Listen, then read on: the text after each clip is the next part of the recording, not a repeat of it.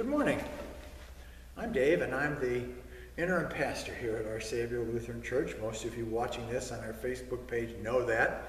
If you've just wandered onto our Facebook page, we'd be delighted for you to worship with us some Sunday when we're worshiping. This Sunday's a different kind of experience for all of us.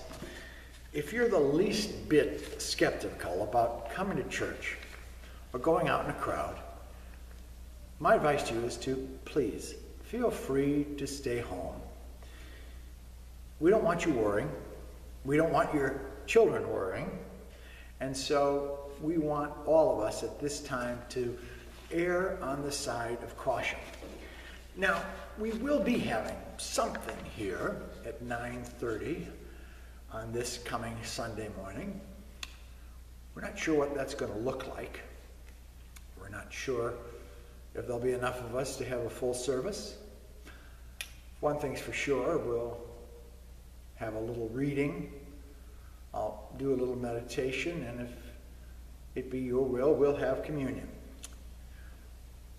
But again, if you feel the least bit worried about coming out in public, please stay home.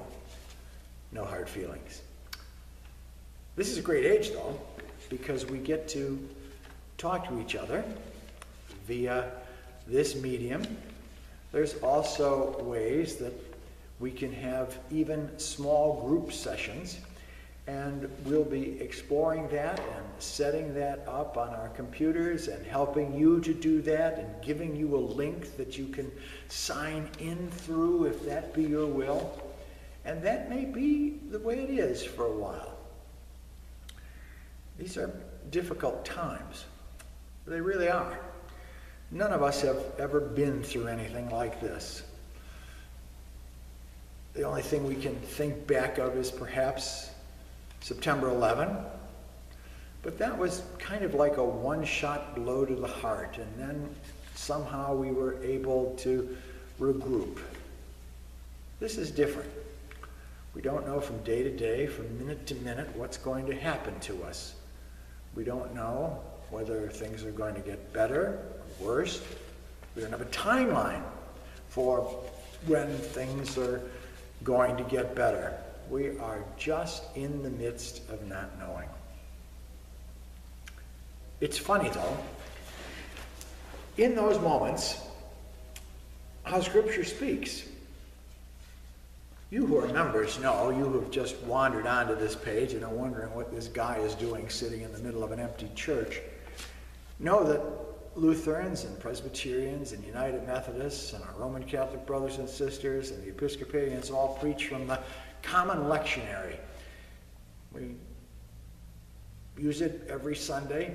We read from it. And this week it's particularly interesting, because the psalm appointed for this Sunday, appointed years ago by some unknown commission of biblical scholars who one of my pastor friends believed met at Hogwarts when they came up with this, picked for this Sunday the 23rd Psalm. It's probably the most familiar psalm in all of Scripture. Whenever I do a funeral for an unchurched family, no matter how unchurched they claim they are, when I look out in the congregation, there are people who can say the psalm right along with me. The Lord is my shepherd. I shall not want. He makes me to lie down in green pastures. He leads me beside still waters. He restores my soul. He leads me in the paths of righteousness for his name's sake. Yea, though I walk through the valley of the shadow of death, I will fear no evil, for you are with me. Your rod and your staff, they comfort me. You prepare a table before me in the presence of my enemies. You anoint my head with oil. My cup runs over. Surely goodness and mercy shall follow me all the days of my life, and I will dwell in the house of the Lord forever. Perhaps you were saying that psalm along with me. It would be an important psalm to keep in your quiver of good feelings in the days to come, because what it says quite simply is that now when we are going through this valley, when we are worried beyond measure of what will become of our country, our economy, those people who work so hard but somehow in the midst of all this had their places of business closed, might lose them. We worry about the health of relatives. We worry about all kinds of things. It's like being in the valley of the shadow of death. But the psalmist has a word. I will fear no evil. That's an important word for this time, because God isn't going to leave us in this valley. Whether it be a month from now, 2 months from now, 3 months from now, we'll be out of it, and we'll look back at these times and see what a difference it made in our lives. Maybe it'll make us more appreciative of the beauty that's out there. I have a friend who on his Instagram account he's got a real eye for taking pictures. And though I doubt he'd think of it as his ministry, he's ministering to all of us by just going out in his neighborhood, a very, very mundane neighborhood on the north side of Chicago, and finding beauty, and then going home and posting pictures that he's found on his Instagram. It's quite a lovely gift he's given to us, and I don't even know if he's giving it.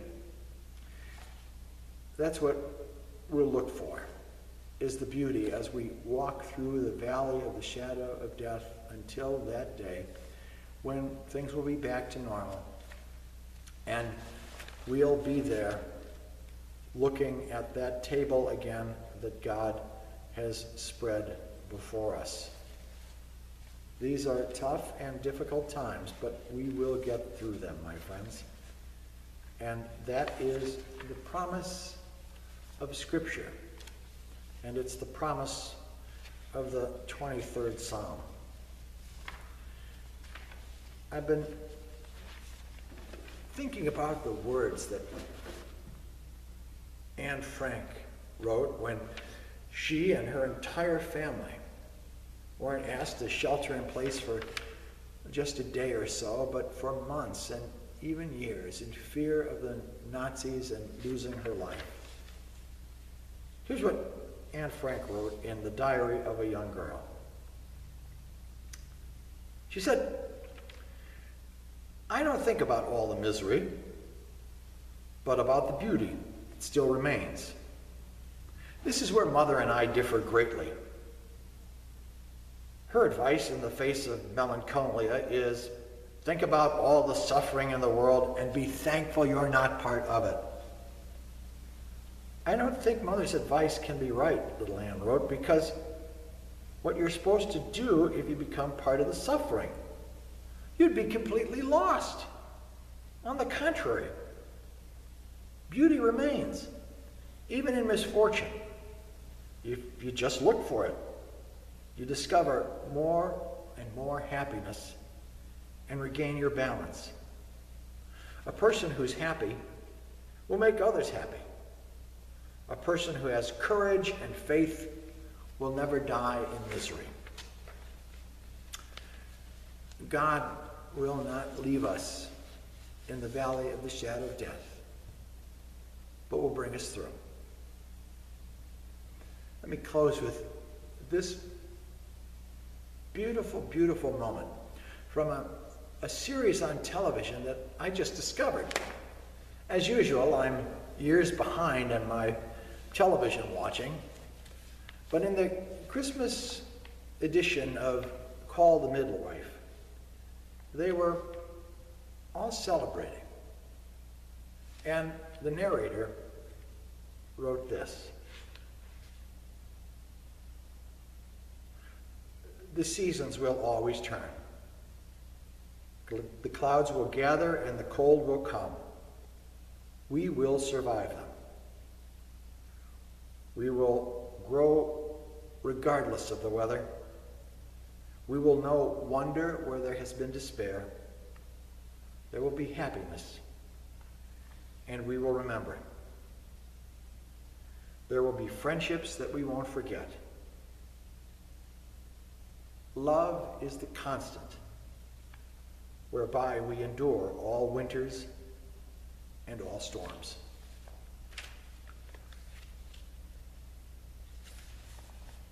Pray with me.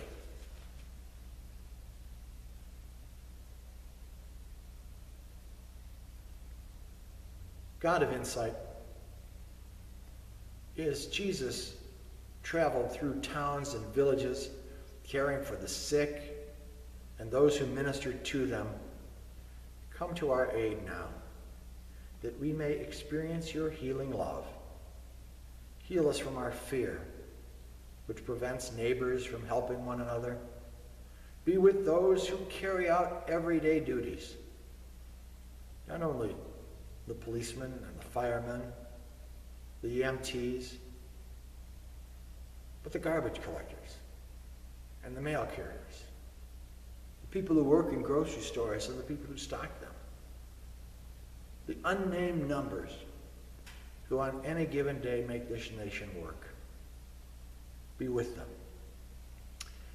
And stay with us as we endure and carry on, persist and prepare. In place of our anxiety, give us your peace. Be of good courage. Hold fast to the good. Render no one evil for evil. Strengthen the faint-hearted. Support the weak. Help the afflicted. Honor all of God's people. Love and serve the Lord.